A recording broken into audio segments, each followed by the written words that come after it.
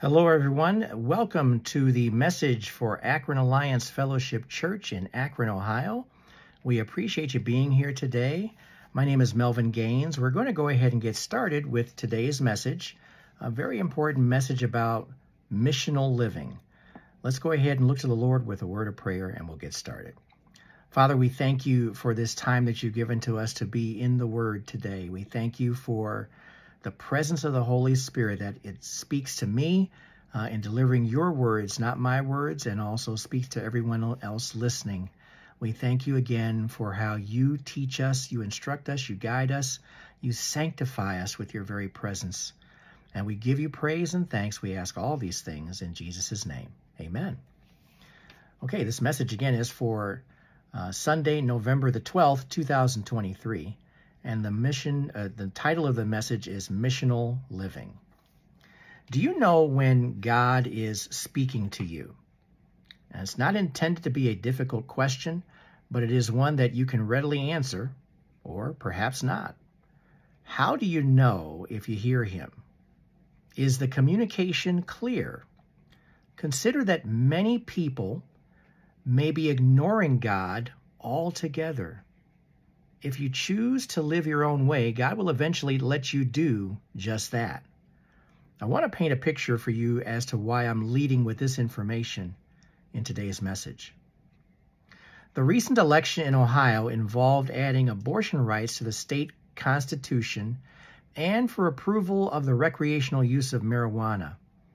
According to the Ohio Secretary of State website, about 49%, almost half of all registered voters, participated statewide.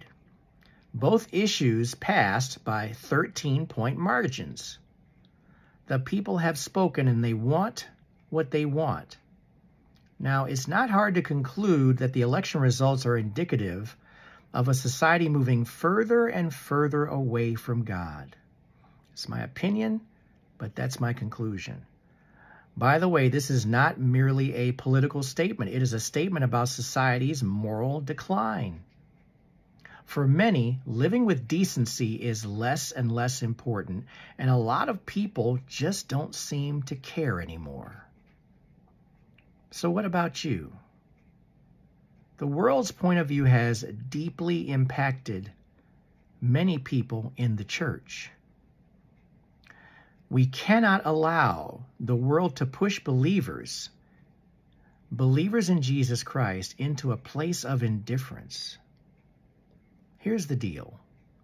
Some of us need to wake up, repent, and ask God for forgiveness for our indifference.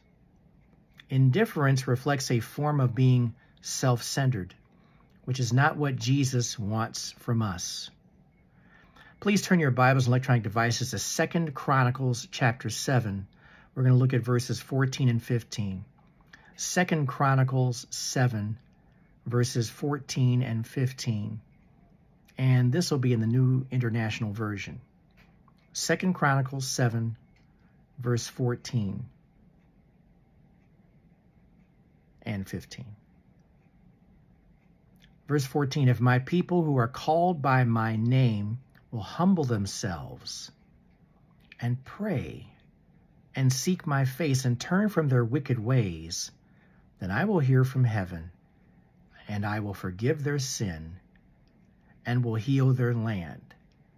Now, very seldom do people usually include in this reading verse 15, but verse 15 is really important to pick up here.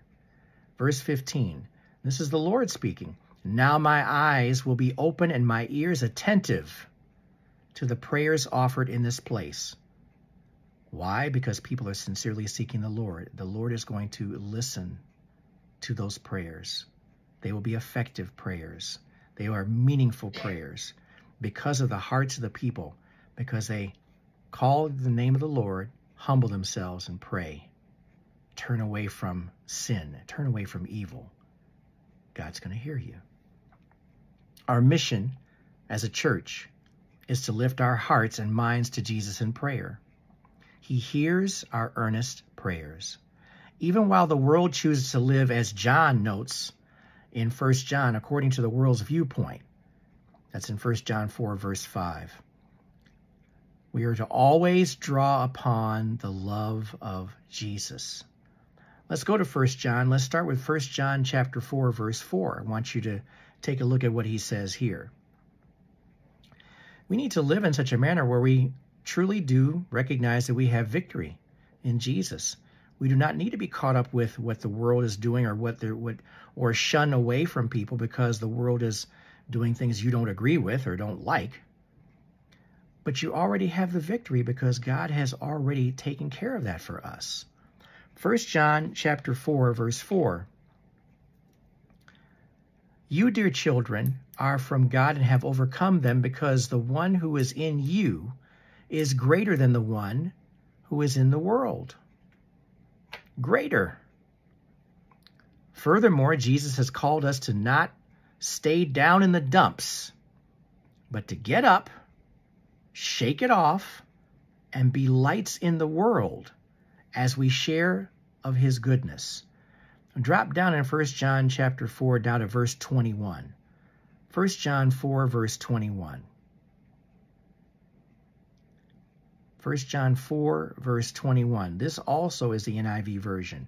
And he has given us this command. Anyone who loves God must also love their brother and sister. We're going to see that later in the passages as we go further. There are people all around us who need to hear about how much God loves them. All around us. It all begins with God's love. His love is the catalyst that drives his gospel around the world. Go back to John chapter 16 if you have your Bibles open. John chapter 16, verse 33. John 16, verse 33. And once again, this is the NIV version. John chapter 16, verse 33. Jesus says, I have told you these things so that in me you may have peace. In this world you will have trouble, but take heart. I have overcome the world.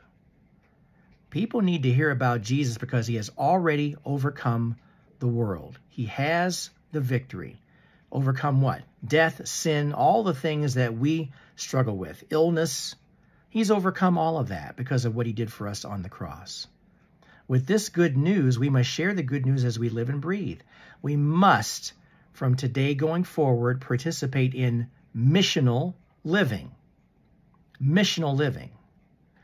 By definition, missional living is a Christian term that essentially describes living a missionary lifestyle. Now, what does that mean? Being missional involves embracing the culture, the practices and behaviors of the people in order to reach others for the gospel. Missional living means living in this manner every day, everywhere you go. It could be at home entertaining guests, walking around the block on the street where you live, going to the grocery store, at a Target or a Walmart, or even when you're on vacation. In all instances, you have to become a part of the environment wherever you are. Your most familiar place is where you live. It's your neighborhood, where your neighbors are. How do we best reflect the love of God?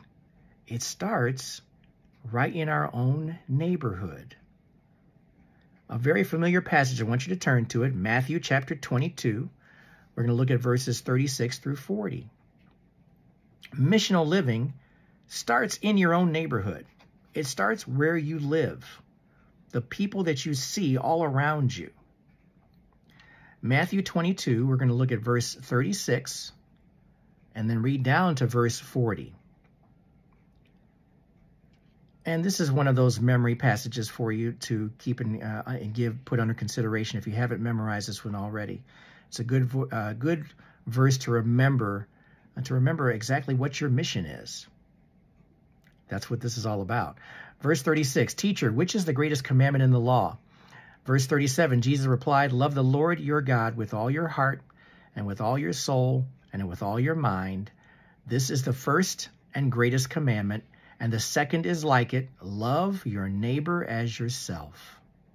All the law and the prophets hang on these two commandments.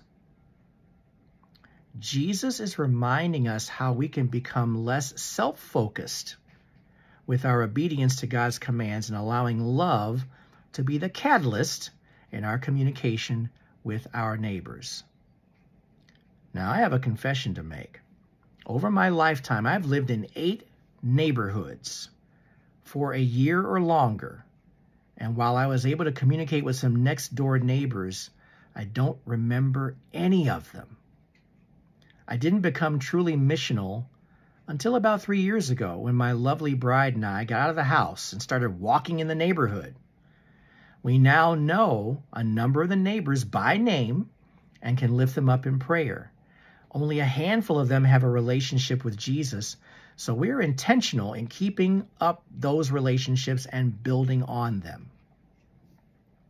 Living missionally means starting right where you live. Check in on your neighbors.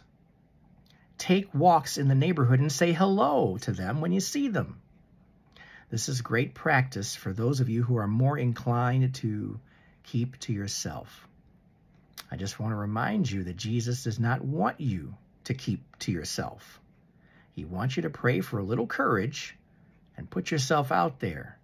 He wants you to be missional in a world that already likes to keep to itself. We are to be missional in order to be a part of Jesus' mission for the world. His desire is for all people from all walks of life, worldwide, to be saved. We get that from 1 Timothy 2:4. He desires for every person to be saved. And that's because our God is a missional God. Ralph Winter notes in his coursework, Perspectives on the World Christian Movement, quote, God is a God of global purpose. He has already put in our hearts the longing to be a friend to a great God, to somehow become a co-worker with him, living in the dignity of a purpose larger than ourselves. We really want to serve God in the biggest way we know how. Amen. That's a great statement. Perhaps you are still questioning your own purpose as you ponder being missional for Christ. No problem. Consider God's promise to Abraham. He revealed his purpose, which was personal and yet global. Turn to Genesis 17. Let's take a look at that promise. Genesis 17, and we're going to look at verses 1 through 7. Now, this will be in the New Living Translation, but I want you to pick up on the words that are being used here to understand the nature of God's promise to Abraham. Genesis 17, verses 1 through 7. Starting at verse 1. When Abram was 99 years old, the Lord appeared to him and said, I am El Shaddai, God Almighty. Serve me faithfully and live a blameless life. Verse 2. I will make a covenant with you by which I will guarantee to give you countless descendants. Other texts use the word offspring, but descendants. These are descendants of Abraham. Verse 3. At this, Abram fell face down on the ground, and God said to him, This is my covenant with you. I will make you the father of a multitude of nations. What's more, I am changing your name. It will no longer be Abram. Instead, you will be called Abraham, for you will be father of many nations. I will make you extremely fruitful. Your descendants will become many nations, and kings will be among them. Verse 7, I will confirm my covenant with you and your descendants after you from generation to generation. This is the everlasting covenant. I will always be your God and the God of your descendants after you. What a wonderful promise to make. Abraham, and his name literally means father of many, father of nations. Abraham was chosen by God because God was keenly aware of the heart that Abraham had for him. In Genesis 15:6, he knew the heart of Abraham. He knew exactly who he was, and he was deemed righteous because of the way Abraham believed in God. The reason that Abraham was given so much began with how much he believed in God. Plain and simple. Abraham loved God because we were reminded that he was declared righteous by him, and he was given his life purpose. Abraham knew exactly what his life purpose was.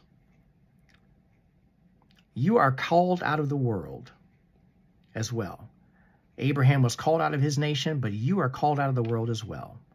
The Greek word for called out is ecclesia. It also means assembly. It is synonymous with the body of believers that gather as a church. Missional people are called by God to move and proclaim the truth of Jesus Christ in the same manner as those who we send out on the mission field. There really is no difference, except perhaps in the language barriers that have to be overcome and all of that, but the mission is the same. We are to go in the strength of our Lord Jesus Christ, our Lord and Savior. We depend upon him, we rely upon him.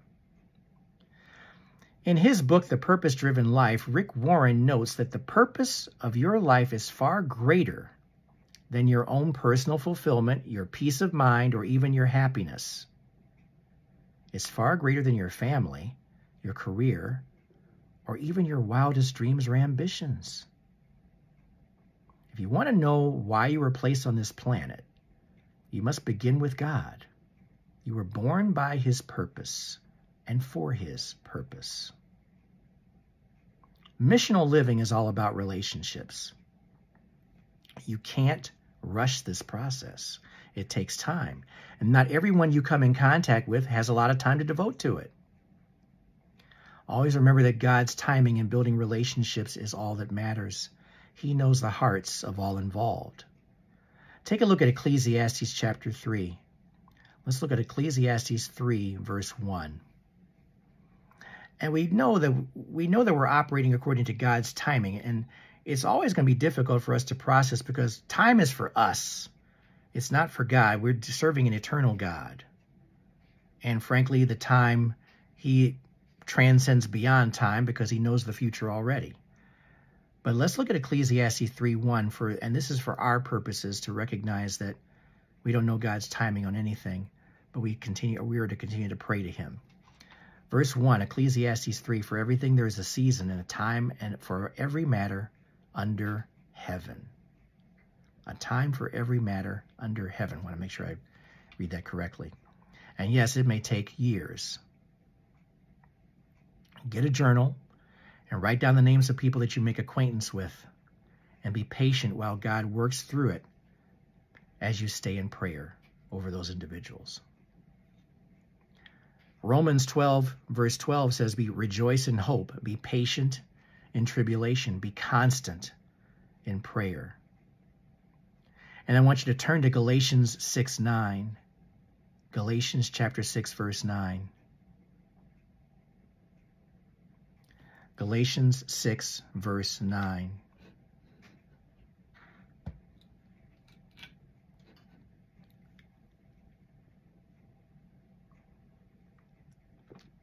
Verse 9, Galatians 6. This is from the English Standard Version. And let us not grow weary of doing good, for in due season we will reap if we do not give up. We can't give up because time is not moving the way we think it should move. It's not our call to do that. So let's look at this further. It's time to get out of your comfort zone. Put yourself out there. Say hello to complete strangers. Talk to your neighbors. Engage with your coworkers, even your CEO. Schedule meetups for coffee or lunch. Put effort into your relationships to make friendships. That's why you build relationships. You're trying to make friendships. And there are more good reasons to do this and live missionally. Making friends may be more difficult as you get older, but there are health benefits within good friendships, including better immune function, decreased risk of illness and injury, increased longevity, and reduced stress. Making friendships and having friends help in all those areas. Take a look at 3 John. There's only one chapter in 3 John, so it's going to be 3 John 1, verse 2. But verse 2 in 3 John, it's a very brief book. 3 John 1, verse 2. Beloved, I pray that all may go well with you and that you may be in good health as it goes well with your soul. Amen. We all would love to have good health. And our prayer is that the Lord will maintain our good health, frankly, because that is how we can be most effective in ministry, sharing with others. If we're always on a sick bed, that's going to be kind of hard to do. So we recognize that we rely upon God to give us the strength and the ability to do it. Living missionally glorifies God while enhancing your health and well-being. And it means a great deal to others as you engage them and spend time with them. Engage them and spend time with them. Now that we have discussed what we have as far as a purpose in living missionally for Jesus, he reassures us with his daily presence, the power of the indwelling Holy Spirit. We don't want to neglect mentioning the Spirit in this. His love for us reminds us that we will never live as orphans. His words of hope are fulfilled by the presence of the Spirit. John chapter 14, verse 18 talks about the presence of the Holy Spirit and how important that's going to be for us. But let's talk about how God reminds us we'll never live as orphans. We'll never be left alone. We're going to be in the process and he'll be with us. The Greek word orphanus, O-R-P-H-A-N-O-U-S, means fatherless children. Same thing as being an orphan. In ancient biblical culture, orphans and widows were extremely vulnerable and could not care for themselves. As a result, God made sure they would come under his divine protection. And we find that an example of that in Jeremiah 49, verse 11. God has a heart for his people, and the manifestation of Jesus Christ is the culmination of his mission. He entrusts his followers to go and make disciples all over the world in the name of the Father, Son, and Holy Spirit, and teach them what I have taught you, referring to what God teaches us. That's in Matthew 28, verses 19 and 20. That's the Great Commission. That's what we're talking about. Missional living is selfless living. It requires the love of God and loving others as Jesus loves them. With this combination, we make a very compelling argument for having a relationship with Jesus. Go back to 1 John chapter 4, and we're going to look at a couple of verses, one of them partial and fragmented. But go to 1 John 4. We're going to read the first part of verse 6 and all of verse 7. So 1 John 4, 6a, we'll call it, and then verse 7. 1 John 4, verse 6.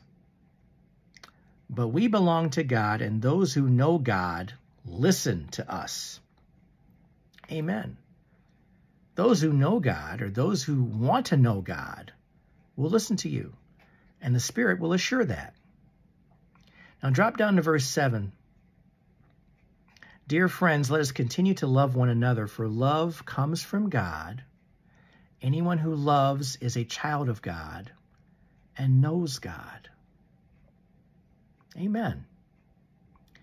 When I finally determined my own life purpose in my relationship with Jesus Christ, it gave new meaning to me for my faith and what I was striving to accomplish, not for my own benefit, but for the benefit of the body of Christ, and for the purpose of winning people to Christ.